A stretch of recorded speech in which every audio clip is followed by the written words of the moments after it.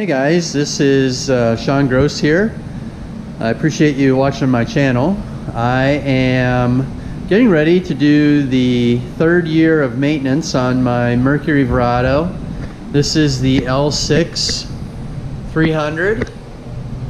So it's a supercharged 2.6 liter inline six. And it's on my 1984 Grady White Seafarer. It's winter, so I got the heater on here in the garage, and it's December. I think I have about 275 hours on this motor at this point. I'm going to do what's called a 300-hour service. The only thing I don't have is the accessory belt, which I will pick up one of those and replace that in the spring. But been a fantastic motor. Pushes this 22-foot Seafarer along really well. Actually cruise 28 to 32 miles per hour, about 2.74 miles per gallon. I run Mercury Vessel View suite on it with the electrical digital binnacle, so it's all digital controls with power steering as well. Just a really fantastic combination on this boat with the bracket on as well. I'm running a Rev 4 prop. This is a 17 pitch 4-blade, so this is Revolution. Tickled with that. Gives good lift in the stern, but also has good bite. So the first thing we're going to end up doing is taking the cowlings off the top, the back, and then the chaps. We want to pull all the bolts. You can see I've actually started to pull some of these, and there's a couple plastic clips that hold the chaps together here in the front. So you want to remove these clips and take out all of these bolts that are holding the chaps on. A 5/16 driver will allow you to take these out, so you can just unscrew them. Again, really a super sweet motor. It's smooth, it's quiet. I actually, you can see I have downriggers on my boat. I troll with this motor. I don't have a kicker. I can get this thing down to 1.8 miles per hour. Throw some bags or buckets over the side, and I can actually slow her down a little more than that. Super quiet though. Man, just love this motor. All right, let's get to work. All right, this top, there's a latch. Lift that, pull up, disengage it, comes right off. To remove this back cowling, it's a lever right there. Then this thing kind of slides back. Again, flex it out a little bit to get it around the motor, and that pulls up. So now we have the cowling off the top.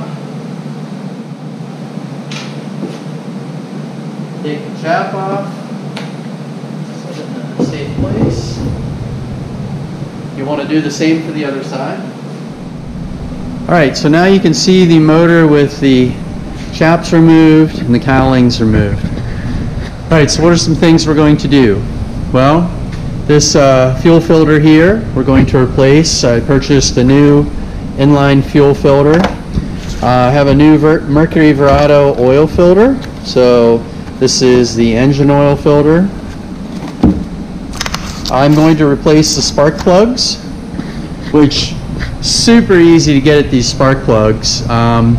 For winter maintenance, what you do is pull these coils off, pull the plugs out, and then I spray some, it's almost like a fogging oil into each of the cylinders, and then cycle the key to kind of distribute the oil, and then put it all back together. But now I'm going to end up taking all of these coils off. You can see there's just one bolt.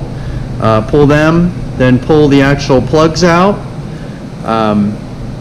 and then I'll put the new plugs in. So here are my new plugs. And then I did purchase a water pump kit. I wasn't sure what I was going to run into. I've never done the water pump before. And I know, the big thing is the impeller. But I didn't want to get into it and find out that the housing was worn or not have, something that I needed, a gasket. So I bought this entire kit. Now, a little bit pricey, but I just figured when I'm in there, I want to get it done. Got my gear lube oil for the lower unit, and I'm running 2540, the synthetic blend 4-stroke oil from Mercury. So we're going to have to pull the prop. We're going to end up pulling the oil out of the lower unit, and then we need to remove the lower unit, pull it out to access the water pump, which I believe is right in here somewhere. Here's actually a nice little maintenance schedule for you. So, I'm at basically 300 hours. So spark plugs, water pump, and it says the accessory drive belt. I didn't when I looked in the manual, I think it said inspect. I don't think it said replace. And based on what I'm seeing with the drive belt, it says replace belt when the arrow indicator, that indicator, is in the red, and it's not. But you know what? I'm going to buy the belt and probably run the boat a little bit in the spring and then replace it. And this belt will probably still be good, so I'll keep it as a spare on board just in case. I also need to clean the air filter. So this air filter, you pull this off of here, remove that, and then you can pull this out and clean it.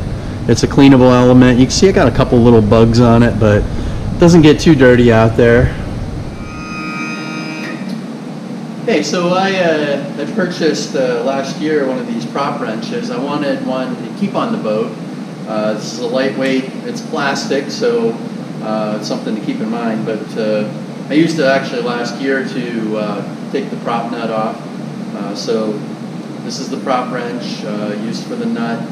This is an 1 1/16", which fits on the nut that's on the prop there. I also last year purchased one of these nut and tab washer kits. Just in case I ever have a thread that's an issue on one of these or feel I need to replace it, I just didn't want to be without it, so I keep this on the boat as well, just in case I need it. Alright, so this with the kit, you actually have to take the tabs and bend them down so that you can get the nut to spin. So I'm going to get a rag. I'm going to wipe in there a little bit.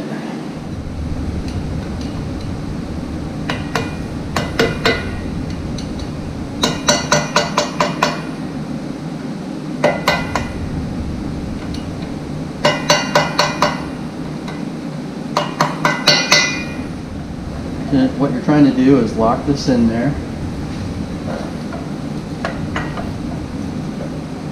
There we go.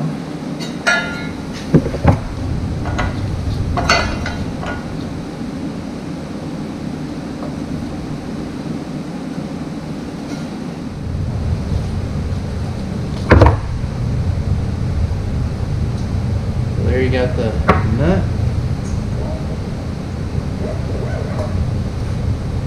Here we have the propeller. So there is that little tab washer.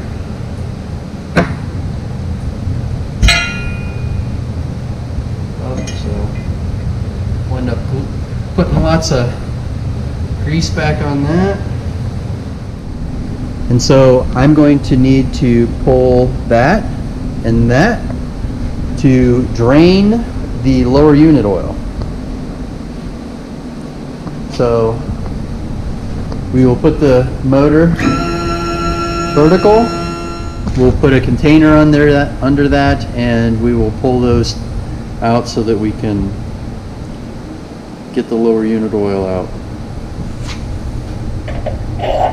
Pull that off there.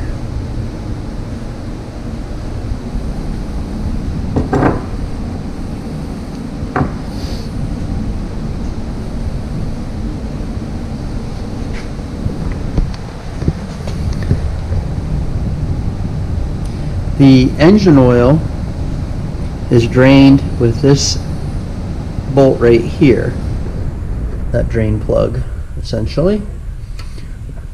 So they do sell a little plastic thing that'll allow you to let that drip down. I just tend to put a bucket under it or a little bin and catch that oil. So it's always a good idea to inspect the propeller when you have it off.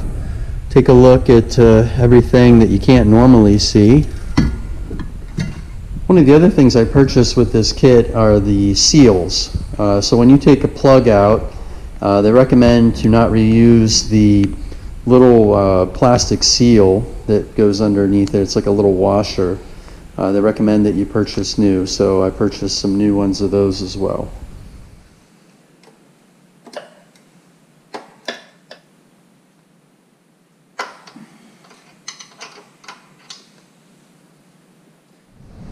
So one of the things I do, because I just change oil annually essentially, I like to send the oil out for oil analysis. So Blackstone Oil Analysis, they will send you these pre-labeled containers. Send it in. I think it's like 25 bucks or something like that, but gives me a good report on what's going on with the motor. So we're going to let this drain, let the lower unit and the engine oil drain out, and then we'll pull the filter off over here on the other side. So this thing just unscrews. I don't know if I can do it by, yep, I can. So we'll pull that off. That should be drained out of there. And then we can put a new one on. See, that comes off pretty easily. So we'll put our new filter on. And I'm probably gonna let this drain overnight. That way I get a good oil drain on it. I'll put the new oil filter on right now, but I'm not going to replace any of the oils until I've pulled the lower unit off. All right, so 8mm or 5/16, and you can remove these bolts that hold in the coils. These right here, you just push down and pull, and then you can pull these off of there. Always good to inspect them. Make sure you're not seeing anything wonky. And up in there is the spark plug. So we want to take all of these off, all 6 of them. So now we're going to pull each of the plugs, and then I'm going to check my new plugs for gap. So I'll use some feeler gauges, make sure that my gap is correct on those. You can see the coils over there. And take a look at the old plugs, make sure I don't see anything wonky with them. Just always good to inspect. So as I said, as you're already here, I'm always looking for, you know, any wires that might be showing signs of having some wear or cracking, you know, making sure I'm not seeing anything that looks out of place or stressed.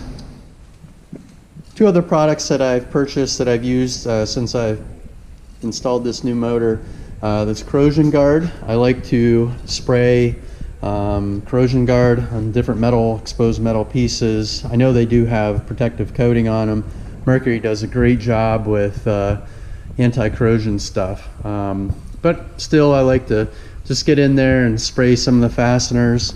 And then this is the storage seal, fogging oil. So I will spray some of this into each of the cylinders. And as I said, I will cycle the motor with the spark plugs out. Just hit the starter real quick to wash the cylinder walls with that storage seal.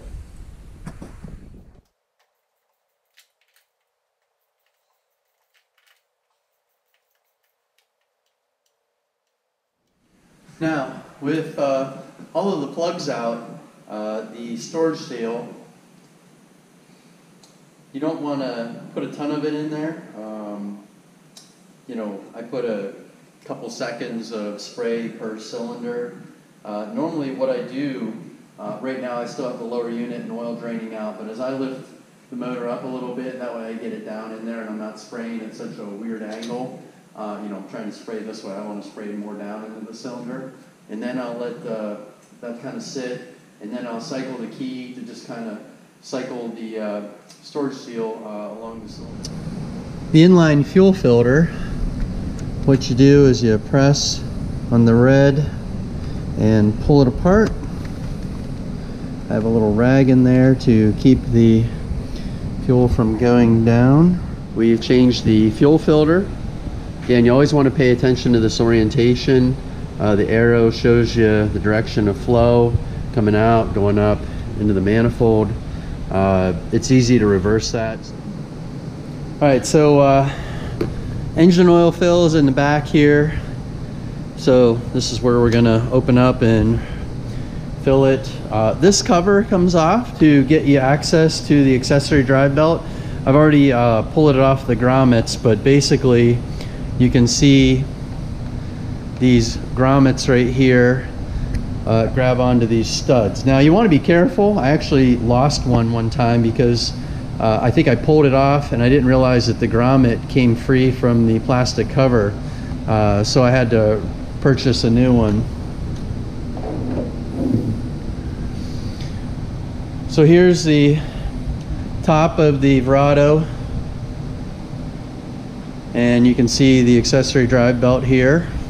I'll have to use this to torque this out, and then that'll give me some slack on the belt and I can remove the belt.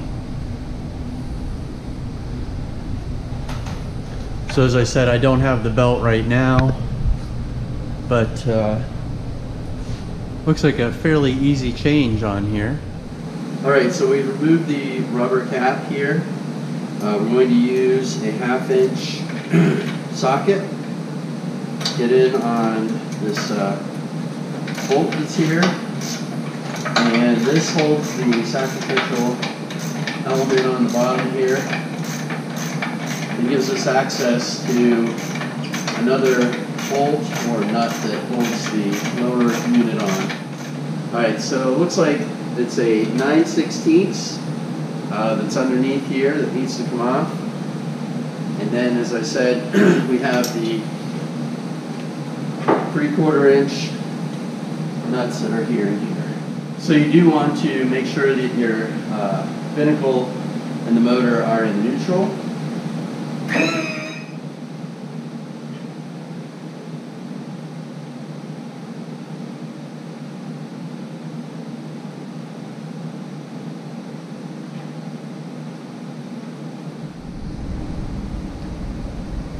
So the kit I purchased contains the housing. You can see this seal system here, the plate and seal kit, this other seal here, and the impeller. So I'll begin by removing the bolts, pulling this housing up, and taking a look at the impeller, pulling that out of it. So 10 millimeter. Remove this housing. I also cleaned up the shaft a bit. That way we can slide it off. Okay, so I put a little bit of WD-40 on the shaft here in order to get that seal off. And then this whole system's gonna come up. And you can see the sealing system there. So and here you can see the impeller inside the housing. Housing looks good. I don't see anything going on with it, so I don't know that I need to replace anything in that with the housing, so I may just keep all these things for another day and keep for the next time. But the seals all look good. You want to be mindful of this keyway right here. The key needs to line up on the impeller. So sometimes what people can do is they'll use some grease to hold this in place. I am going to lift this pack up here, pull this out, just take a look at everything down below. Again, my lower unit oil looked fantastic, so I don't think I'm going to dive any deeper.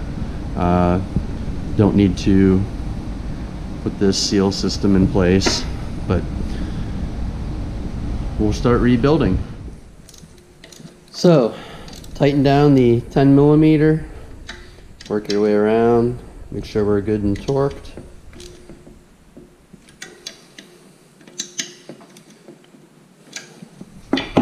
Then we're going to put some grease and lubricate this shaft and slide the collar seal back down over top of it. So when reinstalling, you want to make sure that you get everything lined back up. I'm going to take and just wipe out some things here and make sure, clean up these threads, grease up everything really well, get it ready to accept the lower unit.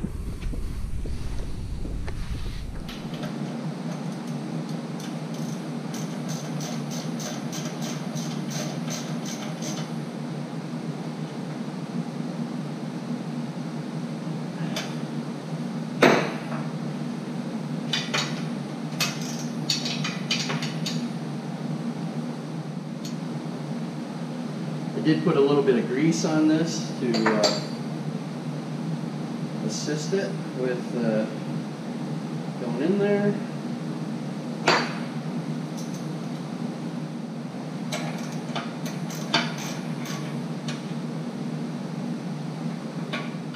Things looking good there.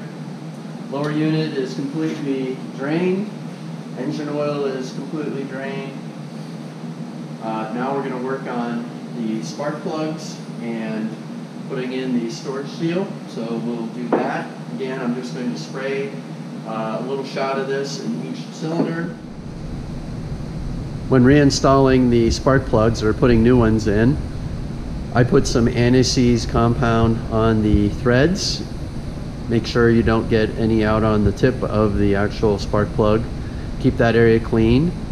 And torque to 20 foot-pounds. Then we will place the pencil coils back on, and those get 71 inch-pounds for torque. Again, you don't want to over tighten these. There is a threaded insert that's injection molded into this plastic, and if you over tighten that, it's possible you could break it. So pay attention to your manual. It may say something different, but that's what mine says. The air filter. Loosen this, pull this out of the top, remove the air filter, wash in warm soapy water, air dry with compressed air. You can blow compressed air in this foam filter to dry it off, and then blot it with some oil to put a little bit of oil into the foam, and then reinstall it by putting that back into the top, and this gets tightened in when this is installed. Alright, so about 7.4 quarts of this 4-stroke oil from Mercury. Alright, the last thing I'm going to do until I order the serpentine belt there, for the accessory belt, last thing I'm going to do to do a service on the motor here is the gear oil. And so I bought one of these slip repeat gear oil pumps to go with the bottles. I had borrowed one in the past and it seemed to work out well. It wasn't exactly this version, but I'm going to give this a whirl. So the whole thing is we're going to pump in from the bottom drain hole and fill it up until it comes out the top hole. So I'm going to make sure we're good vertical here, horizontal on the lower unit so that we're getting a good accurate fill level, and we'll start pumping some lube into this thing. So the kit comes with some different size threaded adapters. I believe what's on the actual pump is 3/8/16, and I think there's M8 and M10s. This is the 3/8/16, so this is going to screw right on. The nice thing is this allows you to rotate and plug it in without having to rotate the whole hose. Some of them you have to actually, kind of spin the whole hose, and that's kind of a pain. The other thing you want to do is make sure you put the proper pickup tube length on it. So looking through with that, I need a short one, so put that on there. So we've got our bottle of gear lube. We'll thread the threaded portion into the bottom hole. Again, you want to make sure that you are actually replacing the seals for this. I believe, let's see if we can get some oil flowing here. There we go. The nice thing is the oil that came out of the lower unit looked like the oil going in. Now, I've always said that you know, the color of oil is not a great indicator of performance, right? But with lower unit oil, if it's got water in it, you'll know. Engine oil, sometimes people say that black oil is bad oil, but I send oil out for analysis all the time, and you know, the oil is black when it leaves, and you know, comes back that the oil is in great shape, still offering good lubricity, you know, not having fuel dilute or oil dilution with fuel. So you know, the color of the oil is not a great indicator. You know, if you own a diesel vehicle, you would know that, because you know, you change oil and you know, turn the vehicle on and turn it back off and it's already black. That's the experience I have with several diesel engines I own, from Kubota to New Holland to Ford, you know, around Cummins and others, and you know, the same with boat motors. So we'll say this looks good, you know, putting oil in, and when it comes out looking that color, we'll go with it. If it was contaminated with moisture, you would see a whitish, milkyish kind of colored oil. So you always want to be on the lookout for that, and any metal contamination that could be indicative of wear. All right, so we got oil flowing out the top. Let's put the screw in there, bolt, plug. So we've got the drain plug and the fill plug, you know, for the lower unit, all secured and tightened down. New seals on those. Now we've cleaned up the first bushing here. Let's put that on. I've got a good amount of this grease that I'm using, and let's get the prop and gently put that on.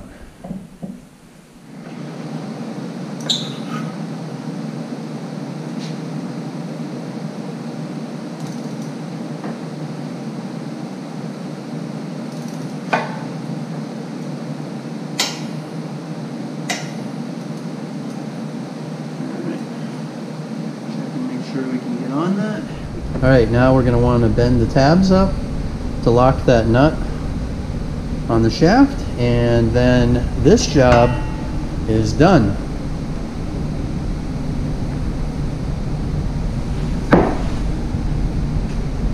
So thank you for watching my video where I walk through the steps for performing maintenance, annual maintenance on the Mercury Verado L6 300. We've walked through the engine oil change process, the gear oil lube change, the impeller change for water, fuel filter change on the engine, air filter clean and reinstallation. Hopefully this helps you. Check out some of my videos, and thanks for watching.